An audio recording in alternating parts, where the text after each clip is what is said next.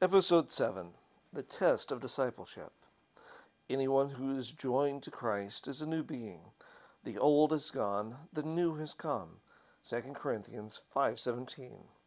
A person may not be able to tell the exact time or place when he gave his heart to God. He may not see the steps that brought him to Christ.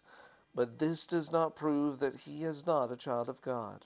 Christ said to Nicodemus, "The wind blows wherever it wishes. You hear the sound it makes, but you do not know where it comes from or where it is going. It is like that with everyone who is born of the Spirit." John 3:8. We cannot see the wind, but we can see what it does. We cannot see the Spirit of God as He works in the heart, but His power brings us new life. That power creates a new person in the image of God. Although we cannot see or hear the working of the Spirit, we can see what He has done. If our hearts have been changed by the Spirit of God, our lives will show the change. We cannot change our hearts or make our characters like God's. We must not trust in our own strength or believe that our good deeds will save us, but our lives will show whether we have the grace of God in our hearts. It will change our characters, our habits, in the way we live. Other people will see the difference between what we used to be and what we are now. The character is not shown by one good deed or even one bad deed. The character is shown by the way we speak and act day after day. It is true that we may act in the right way without the power of God. We may do good so that other people will think well of us. We may even avoid evil because we want to look right in the sight of our friends. Even a selfish person may give to a good cause or help the needy. How can we know then whose side we are on? Who owns our hearts? Whom are we thinking about? Whom do we love to talk about? Who has our warmest love and our best work? If we are Christ's, we think often about Him, and our kindest thoughts are of Him. We have laid at His feet all we have and are. We want to be like Him and have His Spirit in us. We desire to follow His way and to please Him in everything. If we become new persons in Christ Jesus, we will have the fruits of the Spirit in our lives. They are love, joy, peace, patience, kindness, goodness, faithfulness, humility, and self-control. Galatians 5:22 and 23. Followers of Christ will no longer act as they did before. They will follow by faith in Christ's footsteps. They will show His character and be pure just as He is pure. Those who follow Christ will love the things they used to hate. They will hate the things they used to love. The proud will become humble. The foolish will become wise. Those who used to get drunk will stay sober. Impure people will become pure. Those who loved the proud fashions of the world will lay them aside. Christians will not try to gain attention by the things they wear. Instead, your beauty should consist of your true inner self, the ageless beauty of a gentle and quiet spirit, which is of the greatest value in God's sight. 1 Peter 3, verse 4. True repentance changes a person.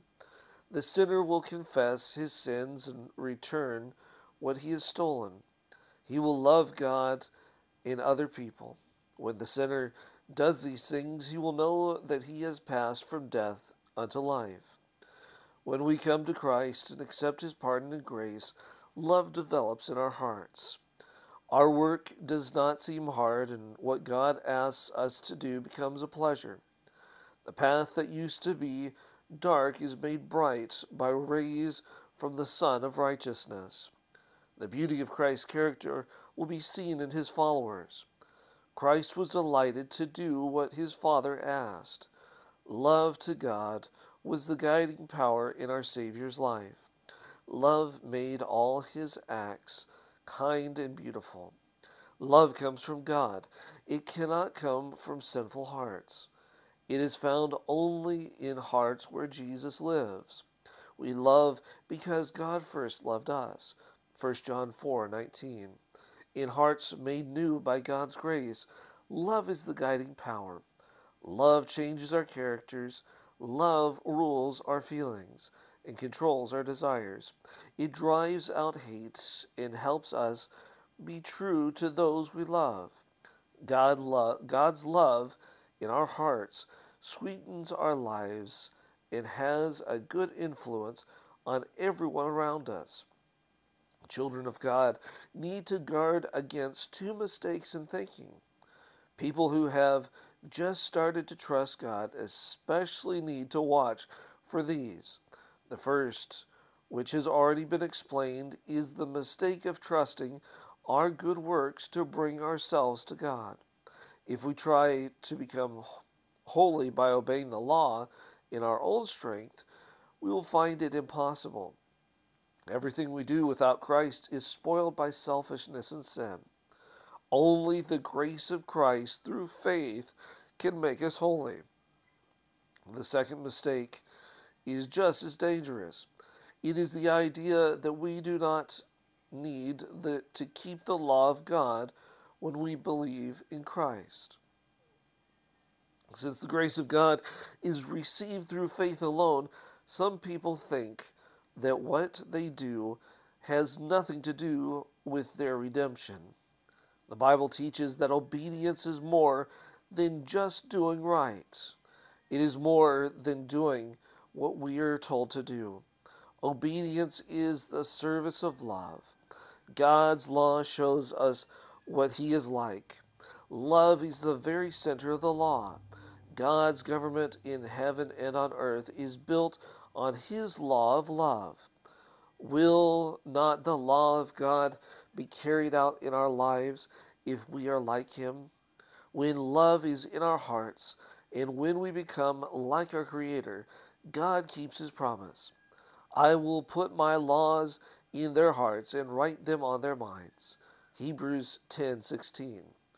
If the law is written in the heart, will it not shape the life?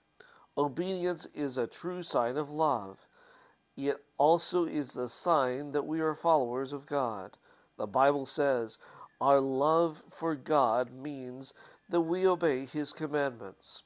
If we say that we know Him but do not obey His commandments, we are liars, and there is no truth in us. Faith does not excuse us from obeying the law. Through faith and faith alone, we share the grace of Christ, and grace makes it possible for us to obey His law. We do not earn salvation by obeying God's law. Salvation is God's free gift, and we receive it by faith. But obedience is the fruit of faith. You know that Christ appeared in order to take away sins, and that there is no sin in Him. So everyone who lives in union with Christ does not continue to sin. But whoever continues to sin has never seen Him or known Him. This is the true test. When we live in Christ and His love lives in us, our feelings and our thoughts will agree with what His holy law shows us God wants us to do. Let no one deceive you, my children. Whoever does what is right is righteous, just as Christ is righteous.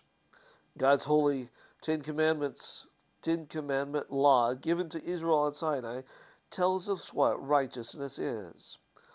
A faith in Christ which teaches that we do not need to obey God is not true faith. It is teaching something that is not true. For it is by God's grace that you have been saved through faith. Ephesians 2 verse 8. Even so, if it has not works, it is dead. James 2:17. Jesus said of Himself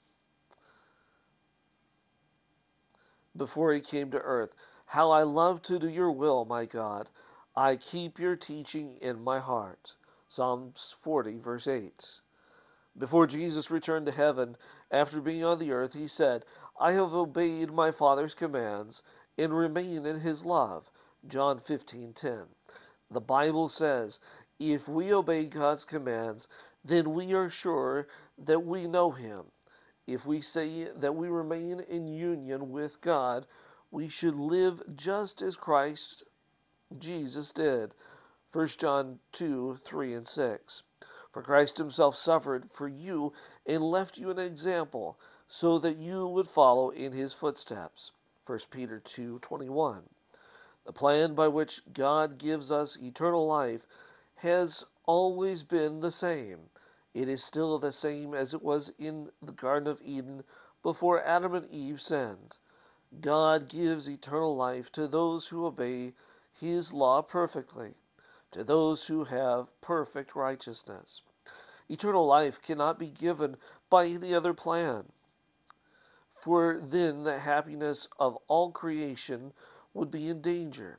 Sin would go on forever. Suffering and unhappiness would never end. It was possible for Adam, before he sinned, to form a righteous character by obeying God's law. But Adam failed to do this. Because of his sin, we are all sinners, and we cannot make ourselves righteous. Because we are sinful and unholy, we cannot perfectly obey God's law.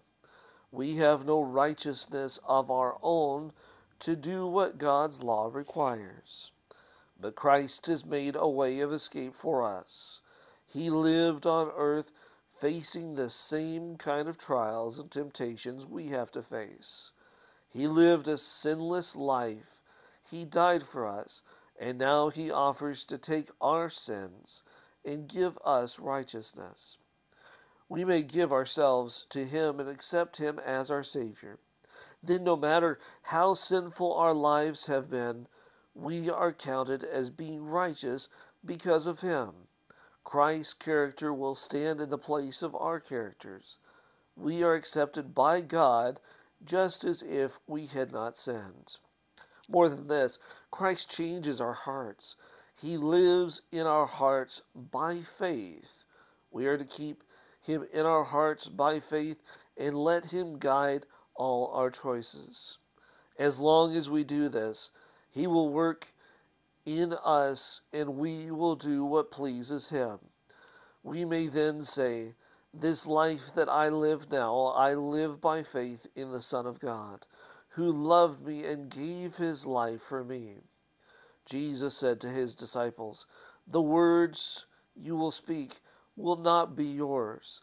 They will come from the Spirit of your Father speaking through you. Matthew 10:20. Then with Christ working in us, we will act as he would act and do his good works. Our lives will show obedience, the works of righteousness. So you see, we have nothing to be proud of and no reason to praise ourselves. Our only hope is in the righteousness of Christ, which God counts as ours. And in that righteousness, his Spirit works out in us and through us. We should understand the true meaning of faith. When we believe what we already know is true, we are not showing faith. We know God lives. We believe in his power. We know his word is true. Even Satan and his angels know and believe these things. The Bible says that the devils also believe and tremble. James 2:19. But this is not faith. We have faith when we not only believe God's word, but ask him to guide all our choices. We show our faith when we give our hearts to him and love him. This kind of faith works by love and makes us pure. It changes us until we become like him. If our hearts have not been made new by God, we fight against God's law and do not obey it. But our new hearts delight in the holy law. We can say with David, "How I love your law. I think about it all day long." Psalms 119:97. And the righteousness of the law is worked into the lives of people who live in union with Christ. Romans 8:1. Some people know that God has pardoned their sins and they really want to be His children. But they know that their characters are not perfect and their lives have many faults. Because of this, they doubt that the Holy Spirit has made their hearts new. To such people, I would say, do not be discouraged and do not lose hope.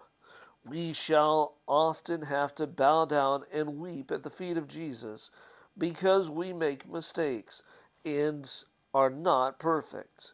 Yet, we are not to give up. God does not turn away from us even if we are overcome by the enemy. He does not leave us alone. Christ is at the right hand of God. He is asking His Father to forgive us. John, the greatly loved disciple, wrote, "I am writing this to you, my children, so that you will not sin. But if anyone does sin, we have someone who pleads with the Father on our behalf, Jesus Christ, the righteous one." 1 John 2:1. We must not forget these words of Christ. The Father Himself loves you. John 16:27. He desires to bring us back to Himself. He wants to see His own purity and holiness reflected in us. If we will give ourselves to Him until Jesus comes, He will continue the good work He has begun in us. We must pray with great desire. We must believe more fully as we begin to lose faith in our own power. Let us trust the power of our Redeemer. Let us praise Him who is the light of our lives. The closer we come to Jesus, the more faults we will see in our own lives. We will see our faults more clearly as we compare our sinful selves with the perfect Savior. This will show that Satan's false ideas are losing their power over us, and that the life-giving Spirit of God is leading us. Deep love for Jesus cannot live in our hearts if we do not know we are sinful. If we are changed by the grace of Christ, we will admire the Savior's holy character. If we do not see that we are sinful, this shows that we have never seen the beauty and perfection of Christ. The less we find to admire in ourselves, the more we shall see to admire in Christ's infinite purity and beauty. When we see how sinful we are, we turn to Him who can pardon. When we see that we have no power, we reach out after Christ. Then Christ comes with power to help. Our sense of need drives us to the Savior and to the Word of God. The more we see of His beautiful character, the more we shall become like Him.